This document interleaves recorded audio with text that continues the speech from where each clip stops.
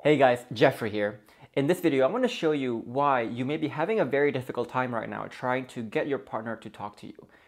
So you might find here, and a lot of people find that whenever you try to start a conversation, your partner might try to avoid it, try to stonewall it, try to run away from it, any chance she gets. And I want you to stick around to the very end of this video because here I want to show you the very common mistake and the common misunderstanding people have about what it means to communicate with your partners.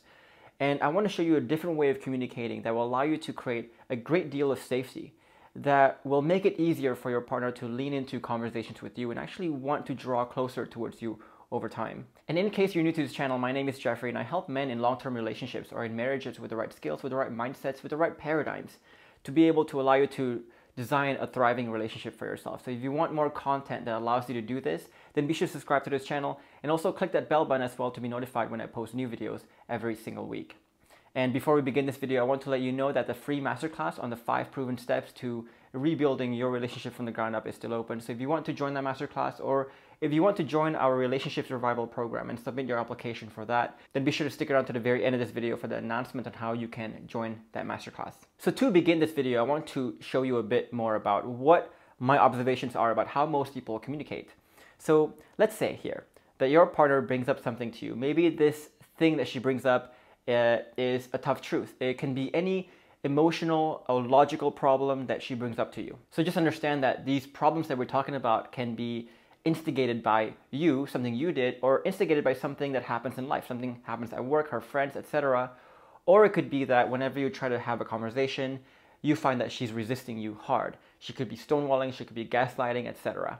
And for most people, the initial reaction that most people have is that they instantly try to solve it. And usually your attempt to provide an answer here comes in 3 different forms. The first form is what we call the stoic approach. This is when you're trying to get into that solutions mode, give advice perhaps. So for example, your partner brings up something that happened at work, some issue that she has, and instantly you're saying, okay, well, here's what I usually do, here's what I would do, here's the best thing to do, here's how you should respond, etc. So you're instantly getting into that advice or solution stage. Another thing that a lot of men do is they try to lecture, they try to coach their partner into doing something. So this is especially true when we talk about our partners either gaslighting us or stonewalling us. So let's say she shuts down whenever you try to have a conversation. You might coach her by saying, for example, hey, this is not how a relationship is supposed to be. We're supposed to be communicating. We're supposed to be talking to each other. We can never solve our problems if we don't talk to each other. So you start to coach your partner as if she doesn't understand the importance of communication here. The third thing people do is really to try to justify and explain. And this usually happens when you are the instigator of something bad, and you made the mistake, and instantly you're trying to justify yourself and trying to explain yourself and say, oh, hold on, this is a misunderstanding, this is actually what I was trying to do. Another approach that people take is what we call the active logic approach. And this approach is really about, again, shifting the blame to your partner. And here, maybe you're trying to tell your partner, hey, this behavior is not acceptable. You need to change your behavior. If you behave like this, we can't really talk. And the difference here between the stoic approach and the active approach is really that the active approach comes with a lot of anger, comes with a lot of fiery passion, while the stoic approach is more of like you're trying to be that faceless coach or that stoic coach for your partner. The other approach that people take is really the passive approach, the passive logic approach, which is when people say, and I hear people say this a lot, and I think they learned this from a lot of other videos, a lot of other coaches out there, and they say, hey, I can't talk to you when you're like this. Let me know when you're ready to calm down. Let me know when you're ready to have an adult conversation, and then they walk away. And I think when you're watching this video and you're struggling in your relationship, you'll see that you might have done a lot of one of these 3 things or multiple of these 3 things before. And just to dive deeper into this a little bit too, and see this from another angle. In a lot of my videos, we talked about how not only how emotions form, but also how emotions lead to the eventual decisions, that people make decisions via emotions. So here up top, we have your partner making the decision to actually bring up the problem itself, bring up the issue that she's been feeling. But we know that the decision to bring up the issue does not just stand in isolation. There are actually underlying reasons behind that. And usually the underlying reason starts with that emotion again. Emotions lead to decisions. So here we call this the conditioned emotions. Now, we also know that the conditioned emotions are usually caused by the conditioned interpretations. And we also know that the conditioned interpretations are caused by the conditioned assumptions, the conditioned paradigms that we've had, the way we see the world as well. And if you want more details on what this means, if you're feeling lost right now, I want you to watch this video right here above my head, and that will explain to you the mechanics of how emotions form in our brains, in our psyche, in our human bodies as well. And I think this will become a lot more clear to you once you watch that video. I'll also paste this video at the end of this video in the end screen, and also in the description box below this video as well. But if we understand this flow, what we should also understand here is that the logical approach really only focuses on this very surface level here. And they focus on this with either the stoic approach, the passive approach, or the active approach, and they kind of ignore all the stuff at the bottom here. They ignore the underlying emotions behind it. So if we understand this, we can start to understand why our partner struggles to really listen to us, to want to have a conversation with us, because number one, whenever she brings up a problem, if we respond with one of the three ways that we talked about here, then we're essentially punishing her for expressing herself. And this is especially true when you respond in that passive form, passive logic form, or the active logic form. Because here, your partner is obviously upset. She's obviously emotional. She's obviously angry about this thing. And when you're angry, when you're emotional, when you're upset, whatever you express will be expressed in an angry, upset, emotional way. And this is not just your partner doing this. You will do the same as well. And you'd probably do the same many more times than you realize as well. And so when your partner expresses her true feelings in the way that she actually feels, and you punish her for it by saying, oh, that behavior is not acceptable, you cannot talk like this,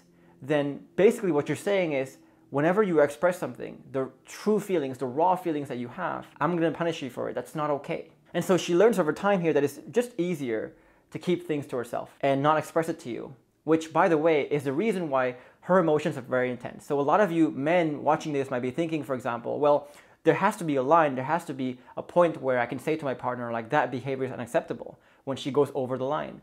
Well, why do you think she feels that she needs to go over the line? Because she's probably been bottling up all those emotions for a very long time, and it finally comes out in this very intense way.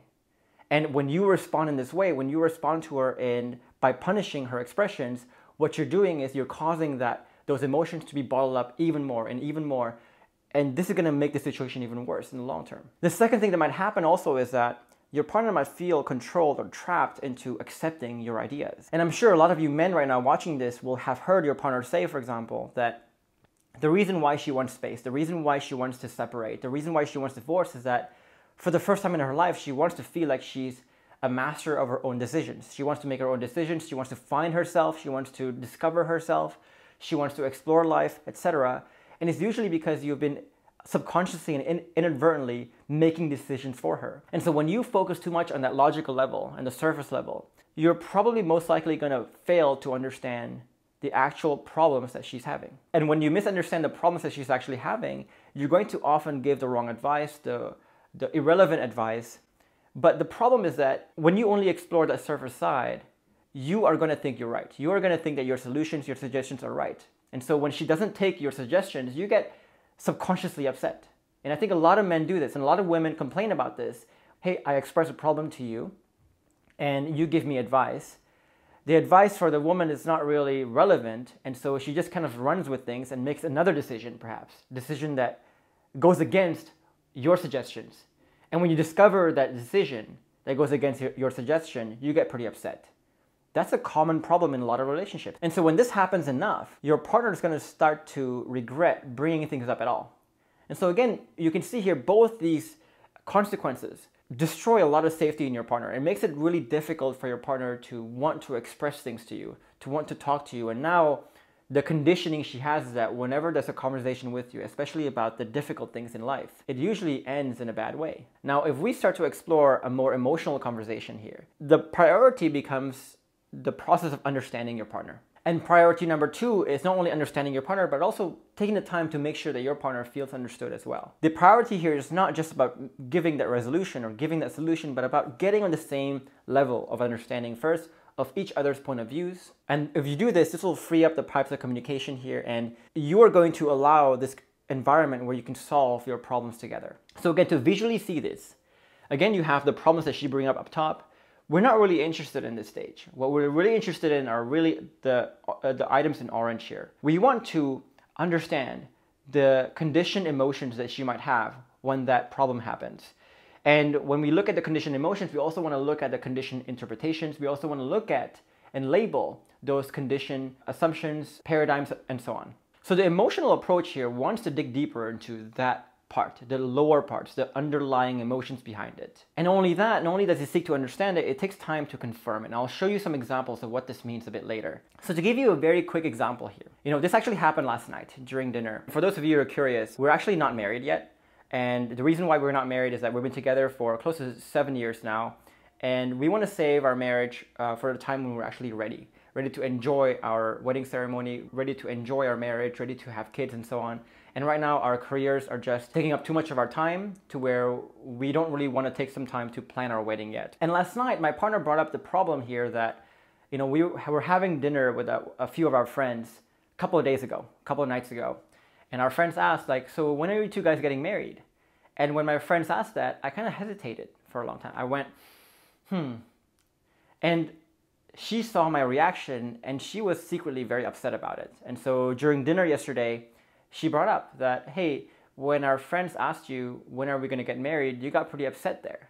And you seemed pretty upset. You seemed like you hesitated. You seemed like you were unsure and so on. And I can see from her face when she's expressing this, she's actually quite upset. Now, if I were to take that logical approach, what I would do right now is start to justify myself, explain myself. If I were to explain myself then, the odds of her wanting to listen to me would be very low. And in case you're wondering, the reason why I hesitated here was because, usually when people find out what I do, which is saving people in their marriages and relationships, the first question they ask is, why aren't you married yet? How can you do this when you're not even married? So I know that whenever people ask us about marriage, the answer is never that simple for me. So the reason why I hesitated it's just I was thinking up how to really answer this. But I knew that saying that and expressing that to her, explaining myself and justifying myself wasn't really the main point. That I needed to dig down deep first. So that's what I did. I explored those underlying emotions first. So first I asked myself and I thought to myself, what were the feelings that she was feeling? So she could be feeling some confusion here perhaps. I could see why she was confused. She might feel betrayed. She might feel frustrated. She might feel annoyed at this. Right? Now I dig deeper into, okay, let's dig deeper behind this feeling of betrayal, this feeling of confusion. She may be asking herself here, am I delusional? Have I been strung along by this guy I've been with for the last 7 years? Maybe she was thinking, what's wrong with him? And we can even go down deep into the conditioned assumptions, the conditioned paradigms. Maybe she has seen a lot of her family's relationships kind of break down because the woman has been strung along by this guy who's manipulative, who's tricky for decades on end. And she might be afraid that, am I getting strung along as well? Am I falling into the same trap as well? And a lot of you seeing this might also think that this is a bad thing. But to me, this is a wonderful thing because these problems I know do and will come up. And when they do come up, what I'm really focused on is, does she have the safety to actually bring it up? And now that she has brought it up and I've done this analysis in my head of going deeper into the underlying emotions, I can start to paraphrase this to her a lot better. So in that conversation, instead of trying to justify myself, I dug deeper into trying to understand whether my understanding of her was correct. So I said, for example, okay, so yeah, sorry about that. I could totally see how you could interpret that. You could be confused by that. Maybe you could feel betrayed by that. Maybe you felt like, what the heck is this guy doing? I do realize sometimes that the relationships that may be around us that you have seen in your childhood and stuff may not be the best. And so if you see me hesitating when asked about marriage, I could totally see how you could get scared that maybe you're getting strung along. Maybe you feel something different here. Maybe I'm wrong. Yeah, tell me more about that. How do you actually feel here? And these kinds of conversations are powerful because this is the essence of persuading safety. And again, I've addressed this in a lot of my videos as well, in that classic example that I often give is the doctor again. Imagine you're going to a doctor and you see two doctors for two opinions. And the one doctor that you saw was really able to paraphrase you, to really describe your situation, your sensations, your feelings, your life in a much deeper way than the other doctor. Instantly, you'll build a lot more safety and trust for that doctor. Being able to make someone feel understood is the essence of persuasion. And in this case, you're trying to persuade safety and trust. And number two is that you'll often find here that the thing is rarely about the thing. What I mean by this is the initial thought you have about why your partner feels bad or why your partner resists you, etc., could actually be the wrong reasons. And once you dig deeper into something, you realize that the reasons are completely different than the ones you thought. And not only this subconsciously also empowers and enables your partner to feel more powerful, to feel more capable. Because here you're subconsciously telling your partner here that, hey, your expressions matter and your expressions are important. And I may not understand your expressions yet, but I'm going to dig deeper to make sure that I understand, because your expressions are worth understanding. So when you do this, it removes the need for your partner to preserve and to resist you. And over time, when you do this consistently, when you are able to talk to your partner on that deeper emotional level and communicate on that deeper emotional level, you realize that safety gets created over time. And when safety gets created over time, this makes conversations easier for the future as well. And this is again how all my clients are able to save their relationship despite being in very, very difficult situations.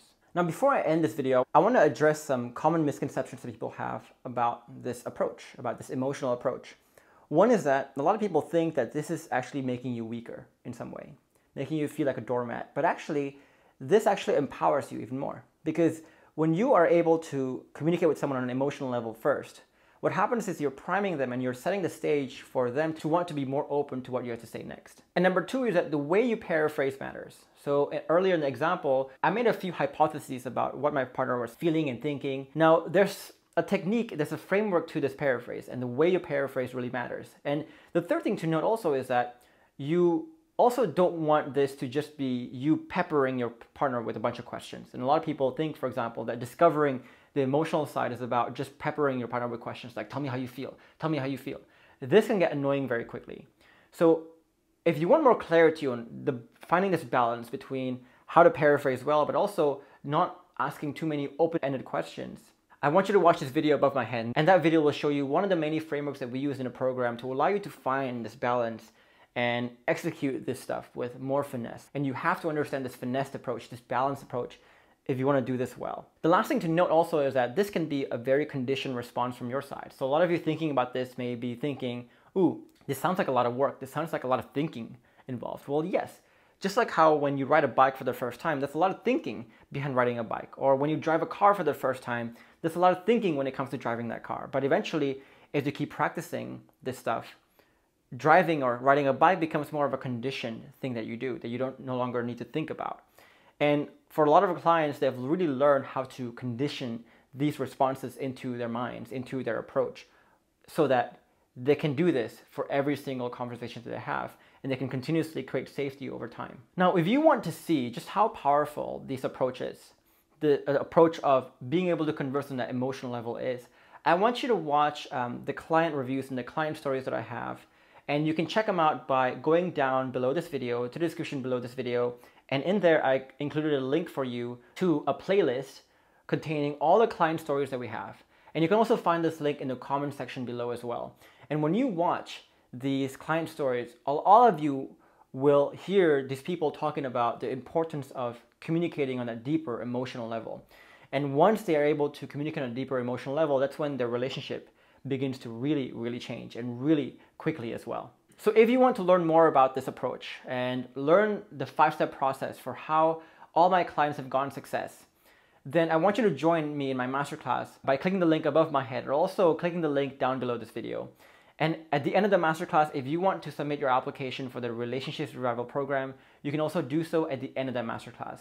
And if you're looking for a guide that can help you guide conversations better and give you a glimpse into how you can start conversating on this deeper emotional level, you can also download the guide I have for you above my head, or also down below this video. And finally, if you want to join a community where you can ask your questions and have a member of my team address your questions, then you can also join me and my team in the Facebook group below this video. And in the meantime, if you enjoyed this video, if you found this to be eye-opening, give it a like. It really helps the channel out, and also subscribe to this channel for more content like this one. Now, in the meantime, I'll leave you with these 2 other videos here, the 2 videos that we mentioned in this current video, with more skills and knowledge for you to design a thriving relationship for yourself. So in the meantime, I'll see you in the next video.